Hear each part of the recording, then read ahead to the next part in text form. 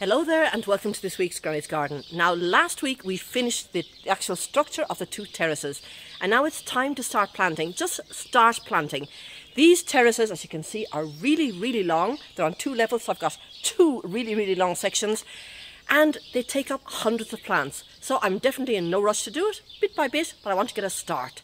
So the idea is I'm going to show you plant by plant what I've got selected and where I'm going to put it and the reasoning behind it. I've also got things on order for this autumn like bulbs and daffodils and peonies and things like that. But the first ones I want to get in now, just so I can see something, just something. So let's turn the camera around and I'm going to show you what I've got. Now the first one I have here is Japanese maple. You all know I love Japanese maples, they do very well for me in this garden. And I was looking for one that instead of being open like the bihu or the sangokaku or the shindishehu, that was going to have a nice goblet upright shape and behaviour. So this is Butterfly. Again, it's got these beautiful little leaves that are green edged with pink and it'll have its gorgeous autumn colours as well. So this is going to go on the upper part of the terrace towards the end. Also towards the end I've got the little holly bush. This actually formed part of one of my Christmas decorations. It was a tiny teensy little thing. I repotted it up in spring and it's now growing. As you can see, there's a nice bit of growth there now on the top. It looks like it's going to flower as well, so fantastic. And it is going to go the other side of this, up at the top towards the woodshed. Now the next thing I've got are 4 climbing roses. I'm going to need a lot more than 4, but for the moment this is what I could get my hands on. Oops, ants. This is what I could get my hands on, and they urgently need to get into the ground. They've been several weeks now sat in a pot and they need the ground right now. I've got different varieties. I'm not going to space them easily. I'm going to be spacing them according to the spread when they're mature. Now the first one is Allegro. This is got like a bright, a dark cherry pink colour. It's got more than 100 petals on the flower and its eventual spread is small. It's like between 1.5 metres to 2 metres tall and wide. So that's the first one to go in. Now the next one here is Papi del Bard. This is an interesting one. Its spread is big. It's between 2.5 to 3 metres spread. Its flowers are pink, orange and apricots and its flowers are big, 5 to 6 inches across.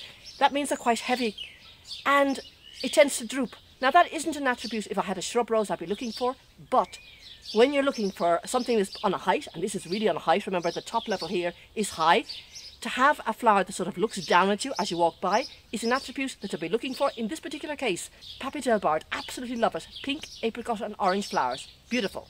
Now the next one is Blanche Column. Blanche Column again is one of the vigorous ones. It's 2.5 to 3 metres tall and wide.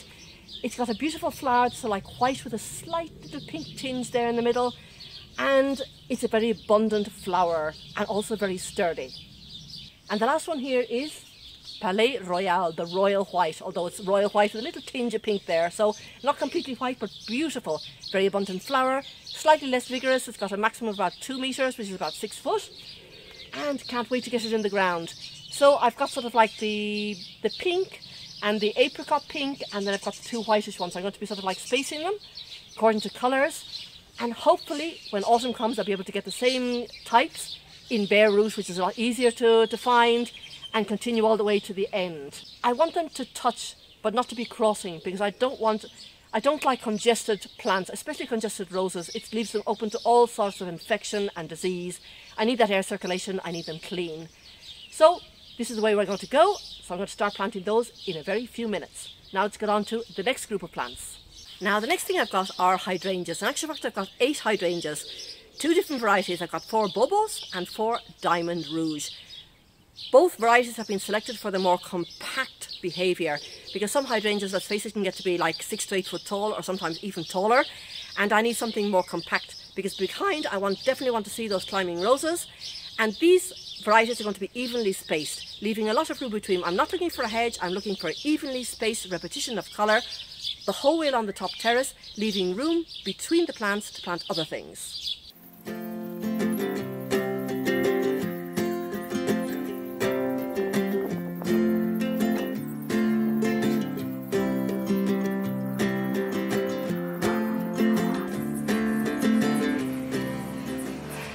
Well, as you can see, they're all laid out now.